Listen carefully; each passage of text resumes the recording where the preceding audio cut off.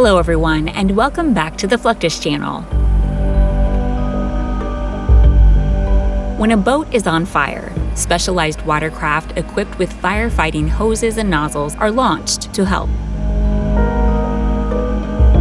Fireboats can spray thousands of gallons of water a minute, 5 to 10 times that of a fire truck.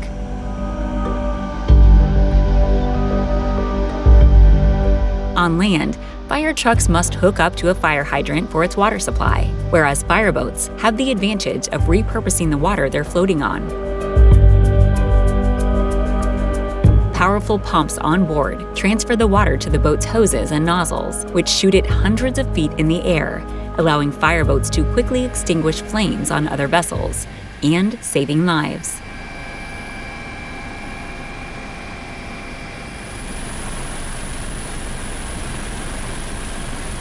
It requires a lot of force for the fireboat's pumps to take up water and create the pressure to spray it out of the nozzles on deck.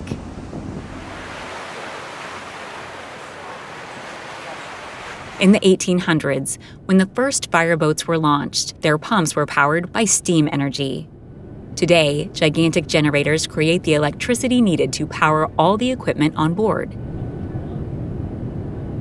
Fireboats also come with much of the firefighting apparatus you'd find on a fire truck.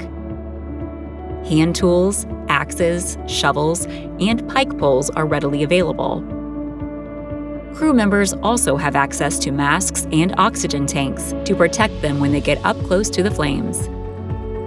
Though these fireboats are usually seen in non-emergency situations, sometimes throwing up large arcs of water to honor a military fleet or welcome a historical ship, they serve a critical purpose when ships are in distress. One of the most expensive fireboats ever built is called the Protector and is presently docked in the port of Long Beach, California.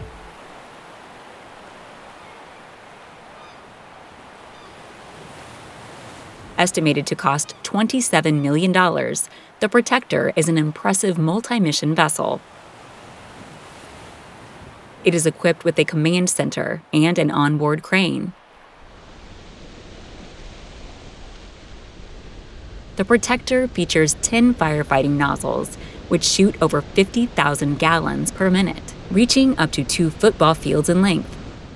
If a person is in need of medical assistance, the Protector even has a makeshift hospital on board.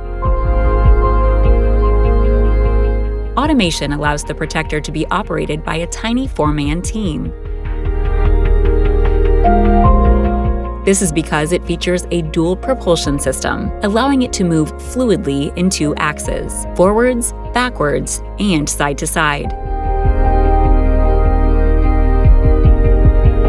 Search and rescue boats, on the other hand, are smaller and more agile than fireboats. They serve a critical purpose in a man-overboard situation. Easy to launch and fast on the water, search and rescue boats save time to save lives.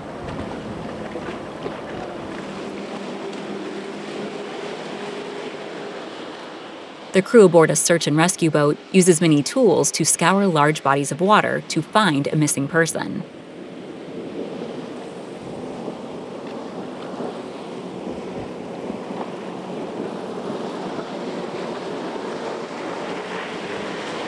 In freezing temperatures, a person wearing a life vest will lose consciousness in just 15 minutes and won't survive past 45 minutes.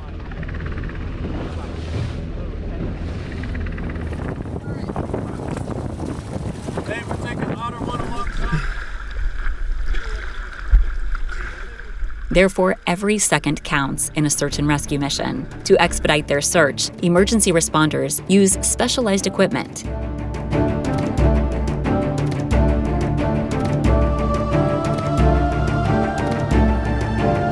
Wave prediction technology analyzes the condition of the water around the vessel, and radar senses the heat and space between waves, allowing emergency responders to determine if it's safe to launch smaller boats to expand the search at sea level.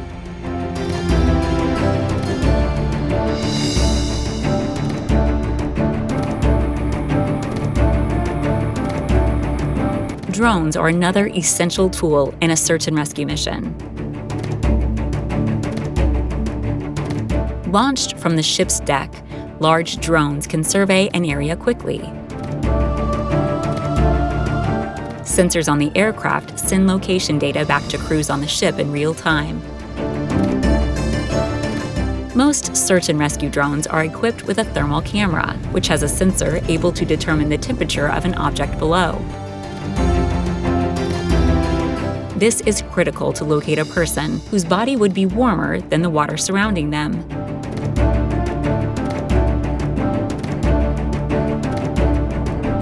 If a ship is partially underwater or has sunk, robots are brought in to handle this more challenging type of search.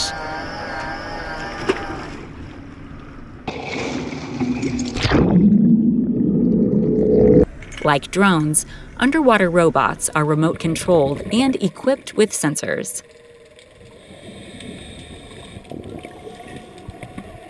They can map the seafloor and provide rescuers with a clearer picture of what's happening under the waves.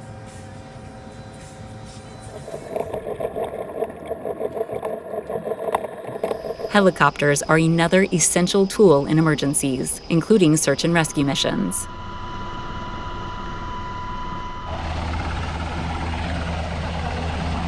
When a call for help comes in, members of the Coast Guard can take off and quickly fly to the exact location of the accident.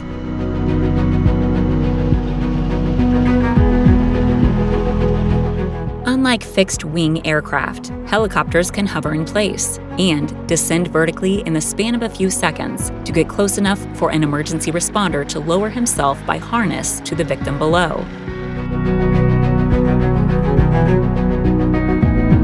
Once the patient is stabilized, they are lifted by harness back to the helicopter.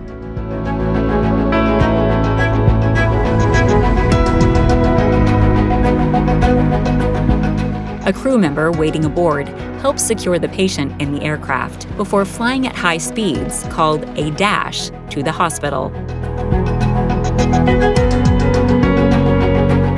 The largest medical helicopters may travel over 500 miles to the site of an emergency, stay for nearly an hour, and travel back to their point of origin with enough fuel reserve. Whether it's a multi-million-dollar fireboat, a technologically advanced search and rescue vessel, or a helicopter built to travel great distance to locate an injured person, the vehicles used to respond to emergencies are truly expensive. A reasonable price to pay, however, for the lives they're built to save.